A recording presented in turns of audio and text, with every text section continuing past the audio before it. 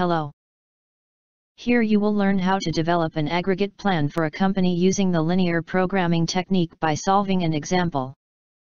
The work presented here is based on Chapter 11 of the Operations Management book written by William Stevenson and published by McGraw-Hill.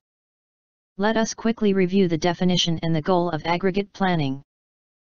Aggregate planning is intermediate-range capacity planning that typically covers a time horizon of 2 to 12 months. It helps in decision-making related to general levels of employment, output, and inventories. While the goal of aggregate planning is to achieve a production plan that will effectively utilize the organization's resources to match expected demand. Before explaining the linear programming method, if you did not do yet, subscribe and activate the alarm to be notified of the new videos. In general, linear programming models are methods for obtaining optimal solutions to problems involving the allocation of scarce resources in terms of cost minimization or profit maximization. With aggregate planning, the goal is usually to minimize the sum of costs related to regular labor time, overtime, subcontracting, carrying inventory, and costs associated with changing the size of the workforce. Constraints involve the capacities of the workforce, inventories, and subcontracting. The problem can be formulated as a transportation-type programming model as a way to obtain aggregate plans that would match capacities with demand requirements and minimize costs. This table shows the notation and setup of a transportation table. These columns detail how the demand for each period will be fulfilled, and the last row shows the forecasted demand for each period. While in this column the unused capacity is illustrated to satisfy the requirement of linear programming, that is, capacity and demand be equal. Since it does not cost anything extra to not use capacity in this case, cell costs of 0 have been assigned. The cells of the last column illustrate the total capacity of each period. Let us now practice the construction of aggregate planning using the transportation-type programming model by solving an example. Given this information, set up the problem in a transportation table and solve for the minimum cost plan. The information includes the demand for 3 periods. 550 units for the first period, 700 units for the second and 750 units for the third one.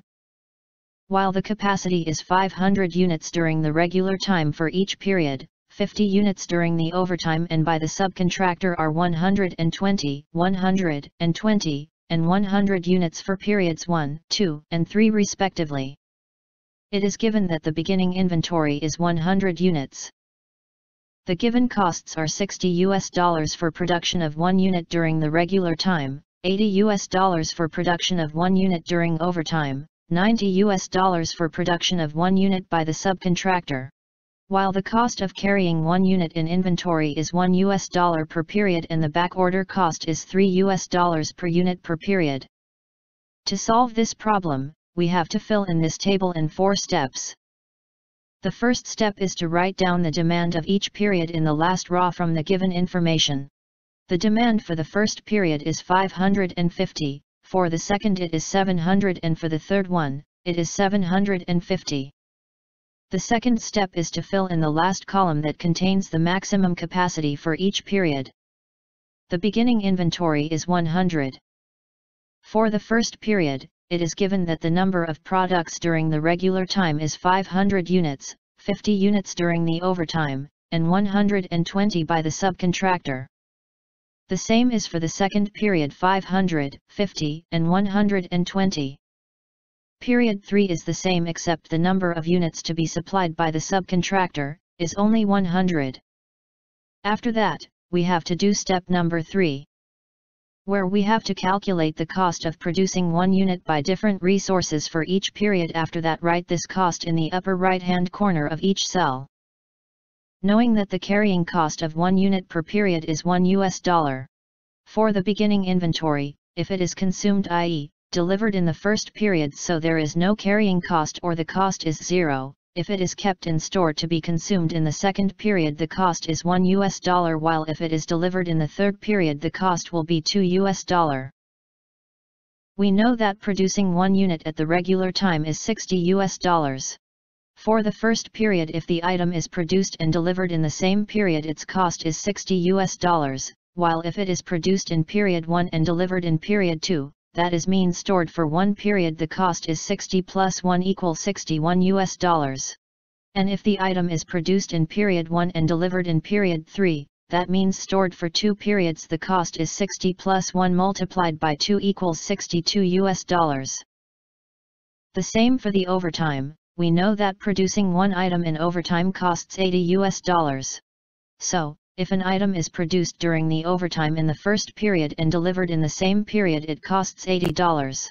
While if it is produced in period 1 and delivered in period 2, that is means stored for one period, the cost is 80 plus 1 equals $81. And if the item is produced in period 1 and delivered in period 3, that means stored for 2 periods, the cost is 80 plus 1 multiplied by 2 equals $82. Producing one item by subcontractor costs $90. So, if an item is produced by the subcontractor in the first period and delivered in the same period, it costs $90. While if it is produced in period 1 and delivered in period 2, that is means stored for one period, the cost is 90 plus 1 equals $91. And if the item is produced in period 1 and delivered in period 3, that means stored for 2 periods, the cost is 90 plus 1 multiplied by 2 equals $92. For the second period, if an item is produced in the second period and used to satisfy an order from the first period, that means back order. The cost is the cost of production during the regular time plus the cost of back order, that is 60 plus 3 equals $63. While if the item is produced in period 2 and delivered in the same period, the cost is only $60.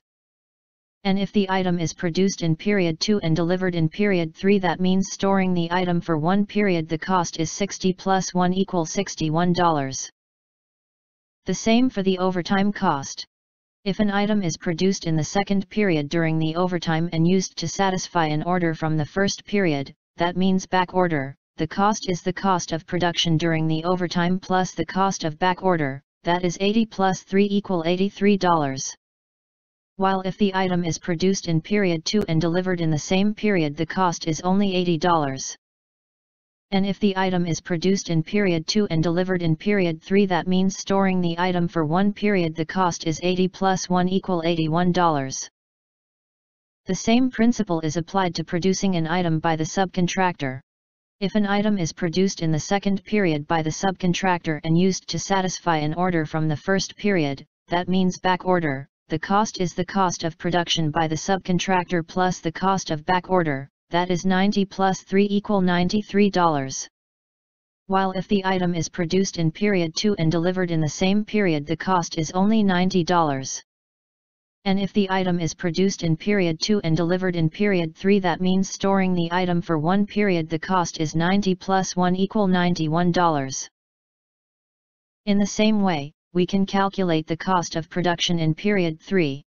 If an item is produced in the third period and used to satisfy an order from the first period, that means back order for 2 periods, its cost is the cost of production during the regular time plus the cost of back order for 2 periods, that is 60 plus 3 multiplied by 2 equals $66. While if the item is produced in period 3 and used to satisfy an order from period 2, its cost is the cost of production during the regular time plus the cost of back order, which is 60 plus 3 equals $63. And if the item is produced in period 3 and delivered in the same period, the cost is only $60. The same for the overtime cost. If an item is produced in the third period during the overtime and used to satisfy an order from the first period, that means back order for 2 periods, its cost is the cost of production during the overtime plus the cost of back order for 2 periods, that is 80 plus 3 multiplied by 2 equals $86. While if the item is produced in period 3 and used to satisfy an order from period 2, that means back order for 1 period, its cost is the cost of production during the overtime plus the cost of back order for 1 period, that is 80 plus 3 equals $83. And if the item is produced in period 3 and delivered in the same period, the cost is only $80. The same principle is applied to producing an item by the subcontractor. If an item is produced in the third period by the subcontractor and used to satisfy an order from the first period, that means back order for 2 periods, the cost is the cost of production by the subcontractor plus the cost of backorder for 2 periods, that is 90 plus 3 multiplied by 2 equal $96. While if the item is produced in period 3 and used to satisfy an order from the second period, that means backorder for 1 period, the cost is the cost of production by the subcontractor plus the cost of backorder for 1 period, that is 90 plus 3 equal $93. And if the item is produced in period 3 and delivered in the same period, the cost is only $90. Since the unused capacity does not cost anything, in this case, cell costs of 0 have been assigned. Note the systematic way that costs change as you move across a row from left to right.